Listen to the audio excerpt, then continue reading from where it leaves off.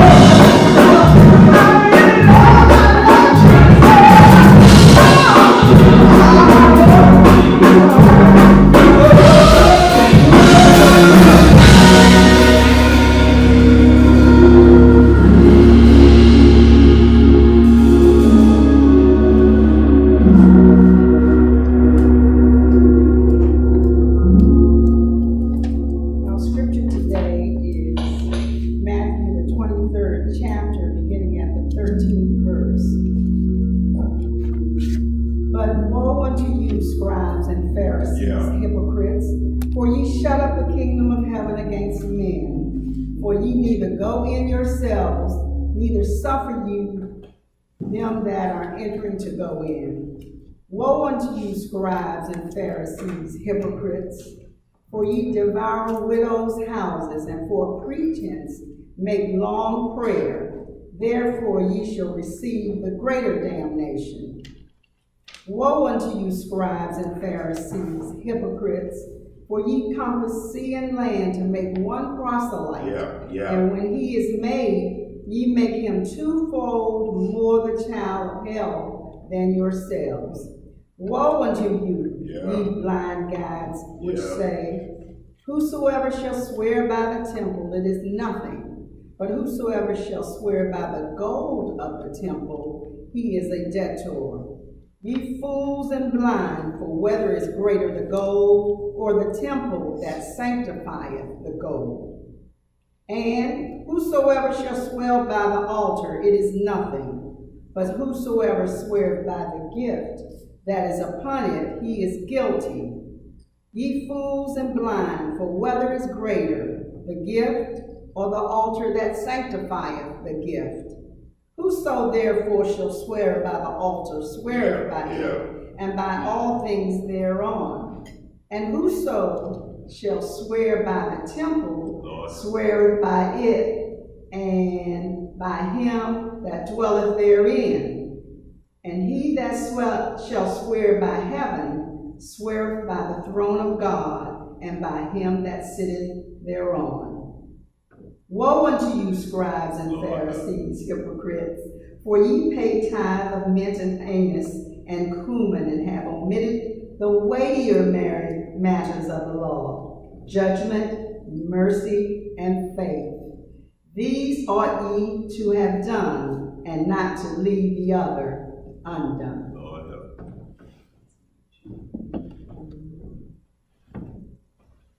Let us pray. When we count our many blessings and we see what you have done, we have no reason to complain. We have no reason to fear. We have no reason to doubt. We have no reason to be afraid. Have no reason, Lord, to try to do it on our own. We have no reason, Lord, to go without you. For you have given us, Lord, the abundance of blessing. Truthfully, Lord, you have given us more than we asked for, more than we deserve, more than we can even really handle. Lord, you've been better to us than we've been to ourselves. Each and every day, Lord, you give us brand new mercies. Keep us from danger seen and unseen. Lord, when we talk about blessings, Lord, we start with the intangible things of life that we can't hold, that we can't always see, Lord, but we know that we can't live without. Thank you for the hearts that are beating in our bodies. Thank you, Lord, for the minds that are still operating and regulating. Thank you, Lord, that we can still taste. We can still see. We can still touch. Lord, thank you for the feet that we can still walk. Hands that we can still grab, Lord. We just want to say thank you. Thank you, Lord. Thank you for our families, our parents, grandparents. Thank you for our children and grandchildren, our cousins and nieces and nephews, Lord. We know, Lord, that life wouldn't be the same if we were all alone. So, Father, we want to say thank you for your blessings. Dear Father, we want to thank you, Lord, for shelter over our head, clothes on our back, the jobs that we have, the ability, Lord, to move throughout, whether that be with a car or vehicle, or even, Lord, on the different forms of transportation. We want to say thank you. Yeah. But Lord, we also want to thank you for a church to call home. Thank you, Lord, that while other churches are closed, while other churches don't know what to do, Lord, we thank you for the Holy Trinity United Baptist Church and our pastor, George C. Gilbert, Sr., Lord. Thank you, Lord, that you continue to dwell among us and to continue to talk to us and to continue to receive our glory, our praise, and our honor to you, Lord. Thank you, Lord, that you haven't given up on us. And Lord, we ask right now that you forgive us of our sins, cleanse us from all unrighteousness, Lord. Help us to be better, help us to do better. Help us, Lord, to have a heart for you that we say, not my will, but thine will be done. Father, somebody today needs a special blessing, a special touch, special understanding, Lord, of you. Lord, let them know that you're right there, that you said you'll never leave us nor forsake us. And though the storms of life may be raging and we feel like we're battered by an angry sea, we can still look to the hills from which cometh our help, for our help cometh in you, Lord. Lord, you have a great track record, Lord. You've never let us down. You've never not been there for us. You've always, Lord, been a good God to us. And help us, Lord, to remember that you have us in the palm of your hands. Lord, it is in you we live. It is in you we move. It's in you that we have our beings, Lord. We thank you, Lord. And Father, those, Lord, that are listening to us online, Lord, we ask that you will not allow them to get weary and well-doing. Not allow them to be discouraged, Lord, but help them to grow their faith. Help them, Lord, to stand strong in the time of trouble. Some among us, Lord, who have lost their way, we ask that you touch them, Lord, and bring them back as a sheep who have lost their shepherd, Father. Lord, we don't want to lose anyone in the midst of this pandemic, Lord. Help us, Lord, to gather the sheep all back together. Father, today we need a special word from you. We need to hear your voice. We need to hear what you would have us to do. I ask right now that you prepare our hearts, prepare our minds so that we can receive the words that you have us to hear coming from our pastor, Lord, today. Give him a special touch. Give him a special anointing, Lord. Lord, give him a special countenance on him, Lord, so that we don't just see him, Lord, but we see you. We're going to give you all the honor, all the praise, and all the glory, Lord, because we know that it ain't over until you say it's so. Lord, we look to you for how you're going to work all this out. We are excited about what you're going to do. We are excited that there is still a blessing in this present. We are excited that after the storm, the sun will shine again. So, Father, we bless your name. In Jesus' name we pray, amen.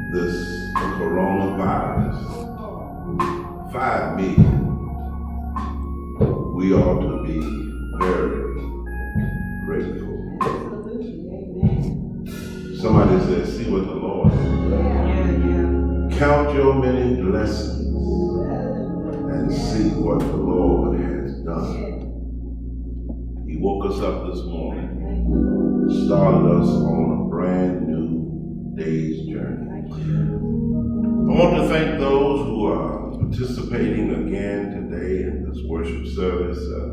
I am so grateful for their support. They have been very faithful. Now, I want you to pray with me. I have been wrestling all week long with this message that the Lord has laid on my heart. And I should say, I've been wrestling, and the angel has been wrestling with me. Somewhat like Jacob, who wrestled all night long with the angel and said, I'm not going to let you go until you bless me. But I pray that you will pray with me, and we will see what the Lord says. Matthew chapter 23. Matthew chapter 23, beginning at verse 13. But woe unto you, scribes and Pharisees, hypocrites, for ye shut up the kingdom of heaven against men, for ye neither go in yourselves, neither suffer ye them that are entering to go in. Woe unto you, scribes and Pharisees, hypocrites, for ye devour widows' houses, and for a pretense make long prayer. Therefore ye shall receive the greater damnation. Woe unto you, scribes and Pharisees, hypocrites, for ye compass sea and land to make one proselyte. And when he is made, ye make him twofold more the child of hell than yourself. Woe unto you, ye blind guides, which say, whosoever shall swear by the temple, it is nothing. But whosoever shall swear by the gold of the temple, he is a debtor. I want to talk today about being brutally frank. Yeah. Being brutally frank.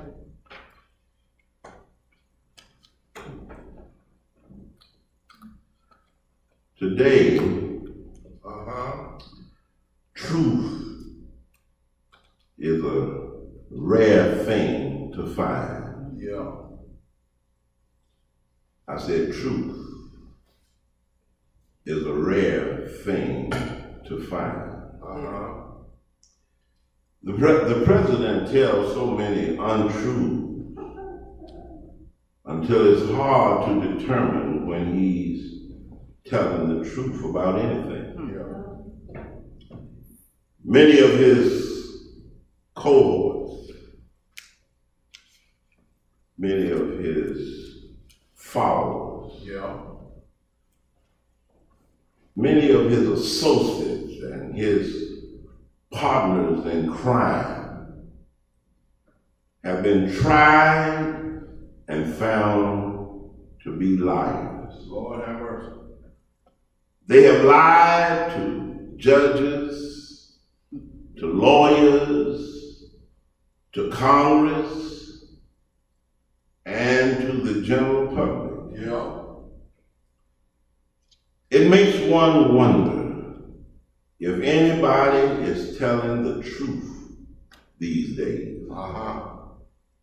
And it's very clear that Ananias and Sapphira are not the only ones who did not tell the truth. Yeah.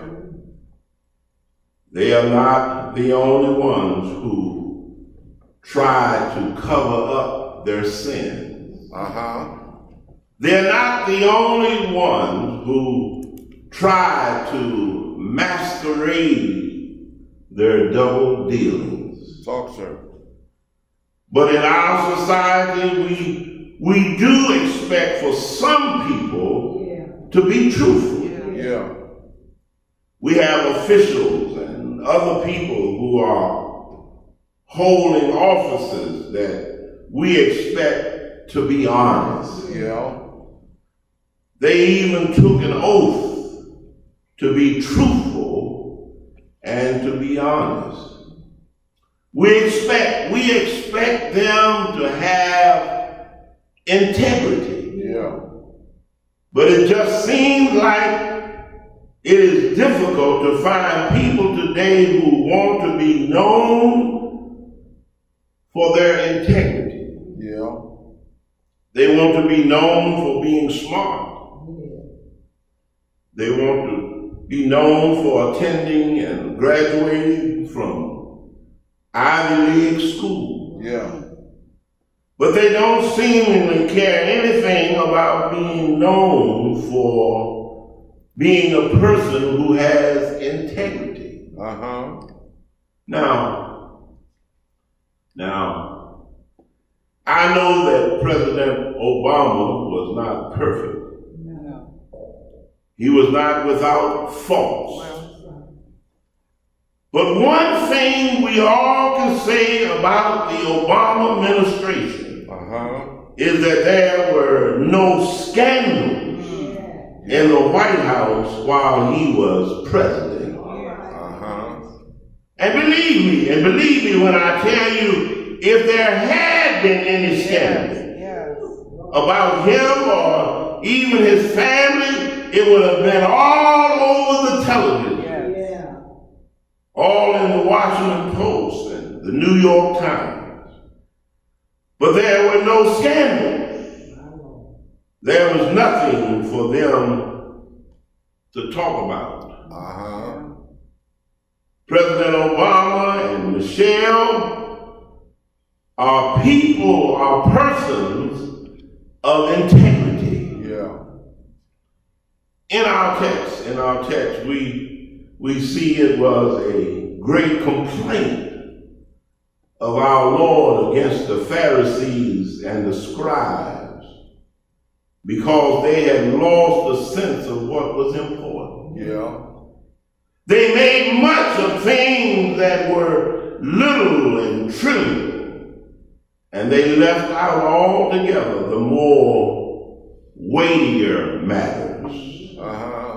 They were known to strain at gnats and swallow camels.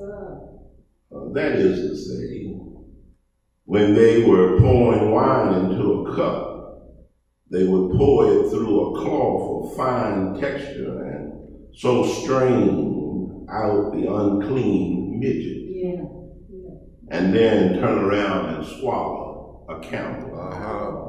So here in our text, throughout this 23rd chapter of Matthew, Jesus rebukes them for their bad behavior. He calls them out. There are no less than 8 woes in this 23rd chapter. And most importantly, a most important part of the work of God was to expose the utterly false and worthless character of the honored religious leaders. So he called them out. He shined a spotlight on their bad behavior. He had no problem. He had no problem in talking about their works and their worthlessness. He had no problem talking about their misguided teachings and their messy ministry. So Jesus exposed them. Jesus showed his holy indignation. Talk, sir. So Jesus, like many modern preachers and prophets, was brutally frank. So the first thing I want to lift up from this profound passage is I want to talk about keeping folk out of the kingdom. Jesus admonishes these Pharisees by calling them hypocrites. In essence, Jesus says to them, you're nothing but show-offs. You lock people out of the kingdom of heaven.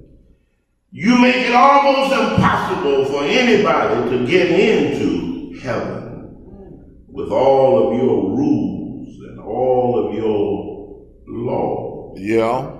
And the sad thing about what you're doing is you won't go in yourself. All right. And you keep others from going in. Yeah. Lord have mercy. And we need to know. We need to know that Jesus saying, woe unto you, is his expression of holy indignation. Yeah. Jesus was angry. He was disgusted. He was angry, but at the same time, he was grieved and sorrowful. Yeah. He was the righteous judge. Yeah. Denouncing the hypocrisy of these religious leaders. I was watching the television program Monday night entitled All Rise. Judge Lola Carmichael had to make it clear that the federal government could not just come into her courtroom and overrule her presiding on the bench. Yeah. And they could not disallow an immigrant in her courtroom from receiving justice. Yeah. Justice, my brothers and my sisters, should be the order of the day. Yeah. In the courthouse as well as in the outhouse. Jesus wanted to see justice being done, but he knew the hardness of their hearts. And in his awful judgment, he pronounced their condemnation. Say it, brother. And yet, as I previously said, these woes were also utterances of holy sorrow. Jesus grieved over these sinners who paraded around like they were saints. Yes, sir. Lord have mercy. For at the end of this chapter, verse 37, we read Jesus saying, "O Jerusalem, Oh, Jerusalem. Jerusalem, thou that killest the prophets and stonest them which are sent unto you, how often would I have gathered your children together, even as a hen gathereth her chicks under her wings? Yeah. But you would not.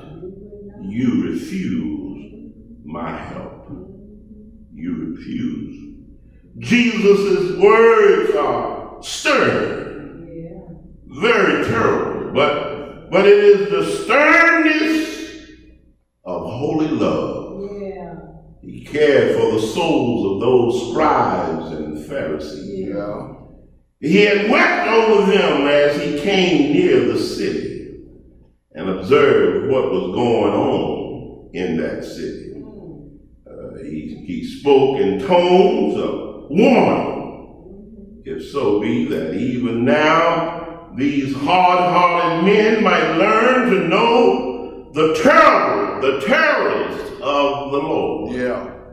And that they might repent and be saved. I can remember several years ago when the Pope came to visit Washington, D.C.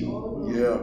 One of the things he said that I shall never forget, he said, "While there are so many homeless people in America," afterwards he visited Capitol Hill and he met with some of the members of Congress. Yeah. After his brief meeting with some of the members of Congress, he walked to his car, and then the Speaker of the House, Congressman Boehner, walked with him. I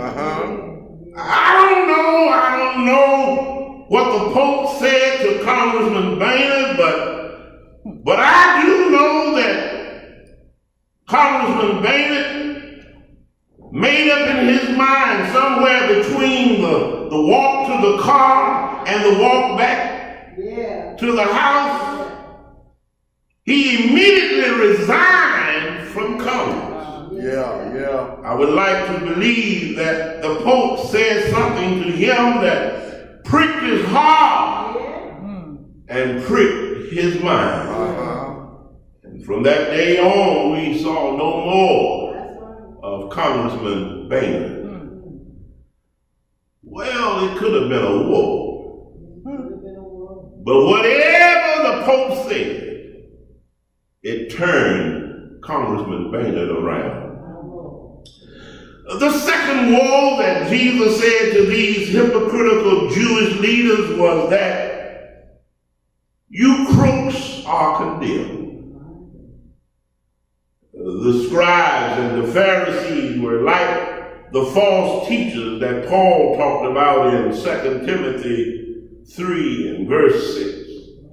Paul said, some men fool whole families just to get power over those women who are slaves of sin and are controlled by all sorts of desires. Paul says these women always want to learn something new, but they never can discover the truth. And since I'm talking about truth, I feel compelled to tell you a little more about what I hinted at last Sunday. If we are ever, Reverend, if we are ever going to have a country that respects the rights of all people, we have to do something about the system. The system. It's a system we didn't design. It's a system not of our making. We had no hand in the design of the system that we are compelled to live under. Lord have mercy. The American promise contained in the Declaration of Independence is probably the most humane ever reduced to language. We hold these truths to be self-evident, that all men are created equal, that they are endowed by their Creator with certain unalienable rights, that among these are life, liberty, and the pursuit of happiness. The promise embedded in these words is theologically sound and astrologically correct. But man has lost his capacity. Lord have mercy. Man has lost his ability to live up to these words. I repeat. There is a system. There is a system that drives this country. The system refers to the American Trinity. The American Trinity of capitalism, racism, and militarism. Capitalism is the economic system erected on the damnable foundation of slave labor. Talk, sir. Racism serves to preserve and to perpetuate the system. Militarism is to enforce the system by whatever means the powers that be sees necessary.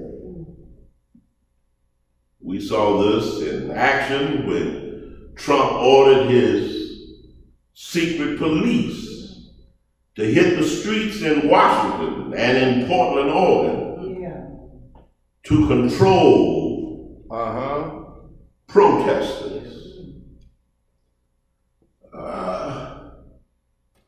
And we ought to understand that help us, Reverend. The system is rigged. Yes.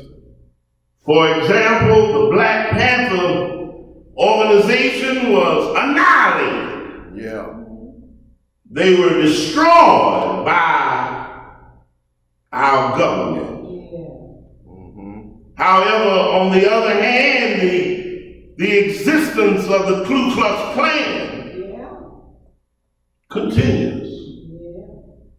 And in many instances, the white supremacists are applauded for what they do. Yes, sir. Yeah. Even in Charlottesville, North Carolina, Charlottesville, Virginia. They paraded around with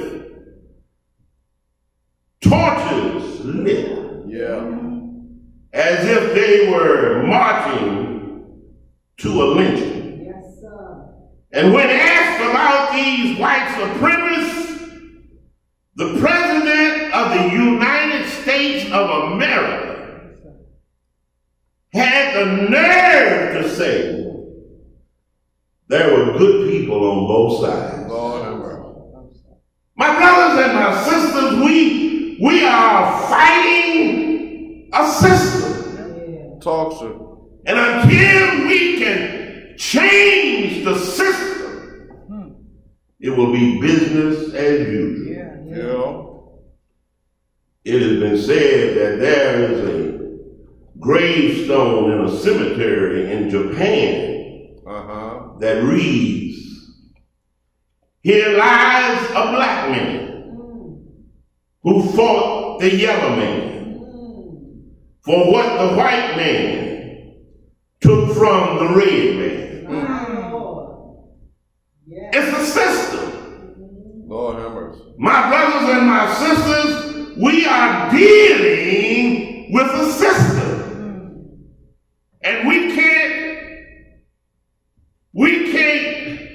get on even playing grounds just by fighting one part of this Trinity. We fight racism, but then there is capitalism and militarism that we have to deal with. And I thank God. I thank God for the Black Lives Matter movement. Say it, brother. But if we're going to change the system, we still have more work to do. Well, the third woe in verse 15 is a warning. A warning that proudness sends souls to hell. Listen to what Jesus says.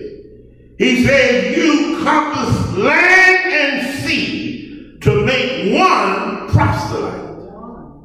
You travel over land and sea to win one follower. And when you have done so, you make that person twice as fit for hell as you are. But their zeal was party zeal. Party spirit had taken the place of religion in their hearts. We might say party spirit had out-trumped righteousness. or putting it in terms that we all can understand, party spirit had kept them from doing what was right. Yeah. That's what we see happening today in Congress. Yeah. Those in the Senate have a party zeal. Yeah. They have a party spirit. Yeah. Right, wrong, or indifferent, they are going with the party, even if the party means going to hell. Lord have mercy. And I just believe that some of them know that they are not doing the right thing. That's right. But they are loyal to their party. In our text, there is one more thing that I want to mention. It's right here in the 16th verse. And I tagged what that verse says to me. It says, greedy for gain. Jesus said, woe unto you. You are supposed to lead others, but you are blind. You teach that it doesn't matter if a person swears by the temple. Yeah. But you say that it does matter if someone swears by the gold in the temple. Yeah. You blind fool. They were blind guys. Yeah. Fools and blind. I'm sure you have heard the saying, if the blind shall lead the blind, they all gonna fall into a ditch. Yeah. These scribes said, this people who knows not the law are cursed. Yeah. But they themselves were ignorant of God's word. Their teachings were full of childish and pre-kindergarten principles. Yeah. And false distinctions.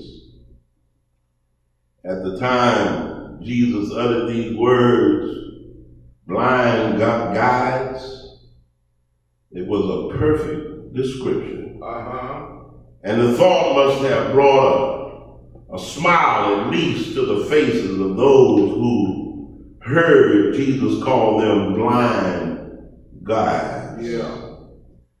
The Pharisees were blind to the true value of life. Talk, sir.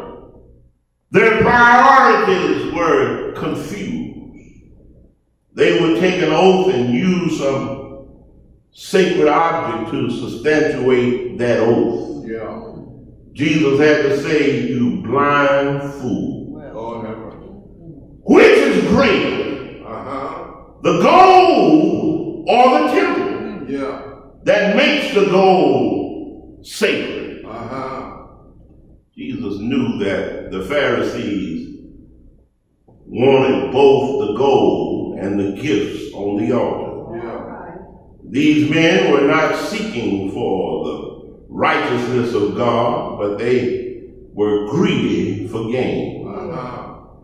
As America has done, they worked out a system that permitted them to rob God and others and still maintain their reputation. Yeah. There has always been some counterfeit Christians in the world. There has always been some counterfeit believers in the world, starting with Cain.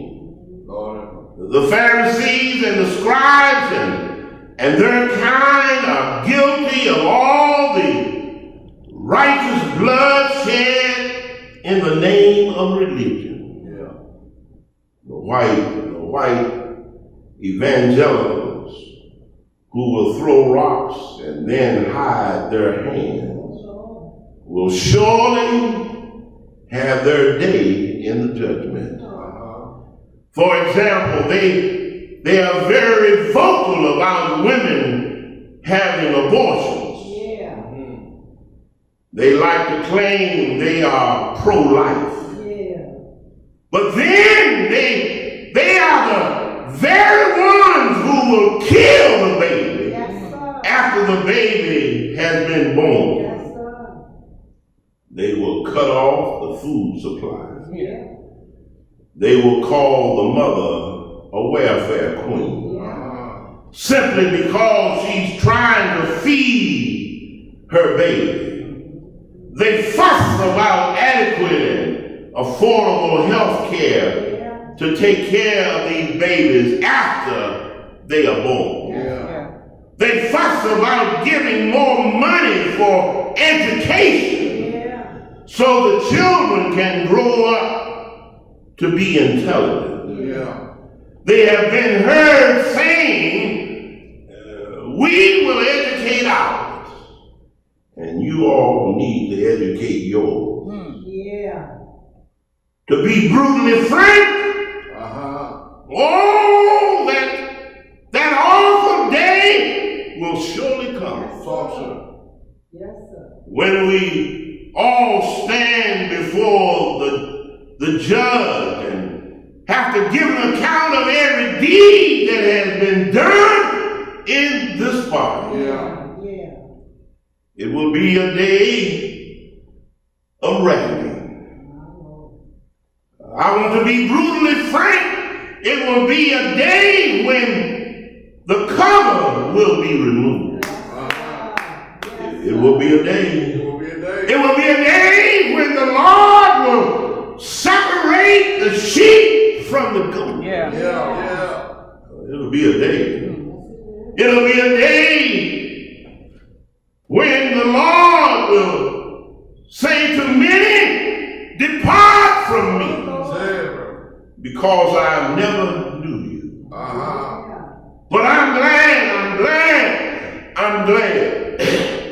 that it will also be a day when the Lord shall say to a great host of his believing children, you've been faithful over a few things. Well done, thy good and faithful servant.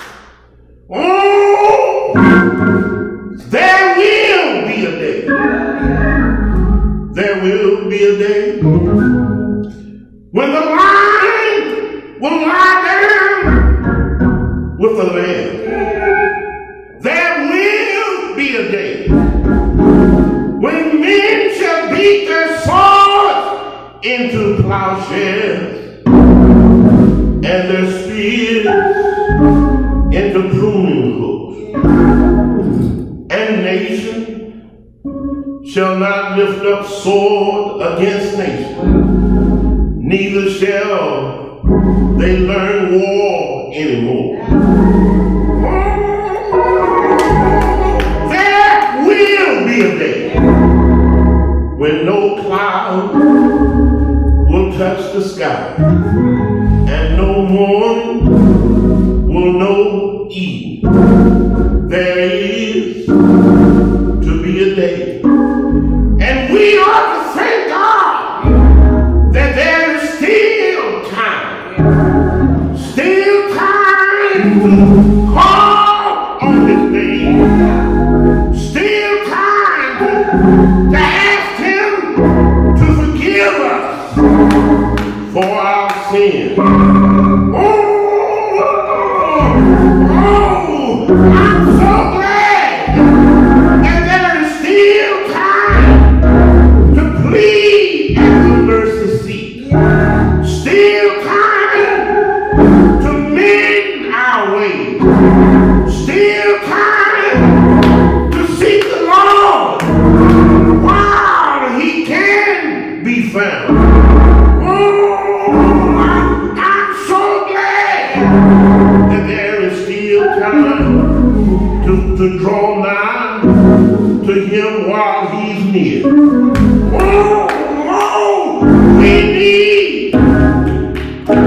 We need to thank God that we are still on praying ground.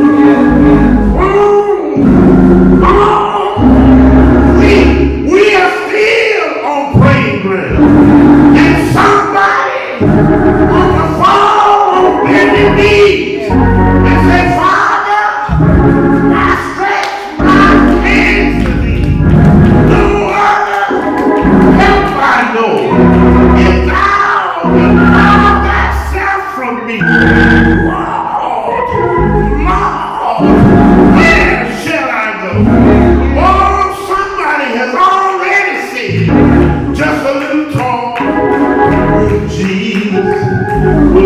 everything all right. You ought to talk with him. In the morning, talk with him. At the noonday hour, talk with him. And in the evening, oh, he will hear and answer our prayer. He's a very present help in times of trouble. He said, if you call me, I will answer. I'm so glad. I'm glad. And he is a prayer hearer and a prayer answering God. Nothing is too hard for our God. He's able. He's able. He's able to take a crooked stick and hit a straight leaf. He's able to feed you before you get hungry. He's able to make a way out of nowhere. Thank God we're still on praying ground. That's right. And we can call him Yes. and tell him all about our struggles, because we cannot bear our burdens alone. No, sir. Heads are bowed and eyes are closed. There might be some persons here or there that might need to surrender. Give your life to Christ while you still have the blood running warm in your veins. Yeah. He said, the day that you hear my voice, he says, harden not your heart. For now is the acceptable time, for now is the day of salvation. I beg you, I beseech you, I appeal to you, don't be ashamed. Don't be ashamed to give Christ your life while the blood is still running warm in your veins.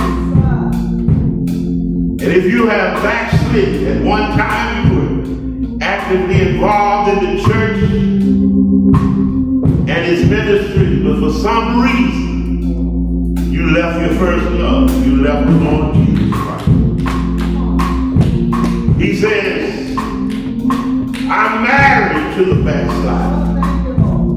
You might have left me, but I've never given you a deal of divorce.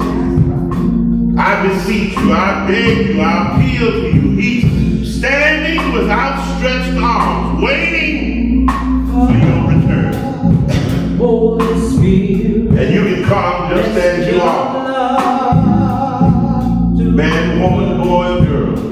lifting my heart, If you're here or if you're there and you're without a church home, everybody needs a saving station. You need a place where you can be spiritually nurtured and trained in the Word of God. give me a word.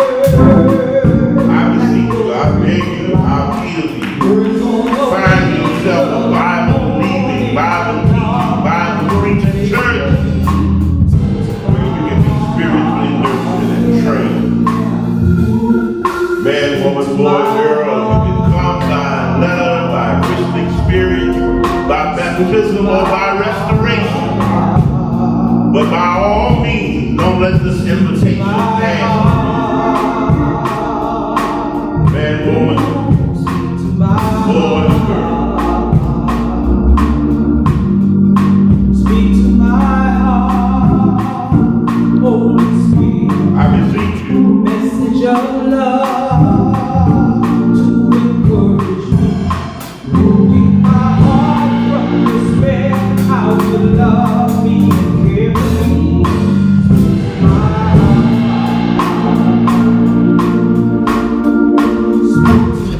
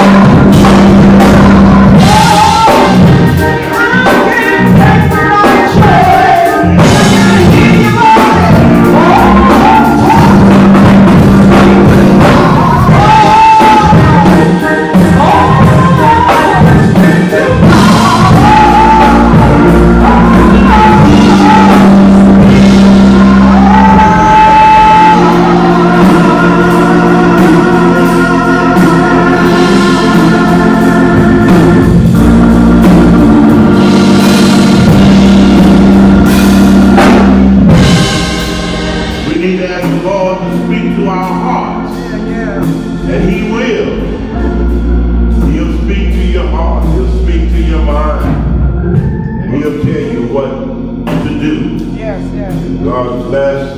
May God bless. I tell you, this is a blessed day. God is good, and He's good all the time. Praise God. Certainly grateful for you, and you, and you, and you. All right.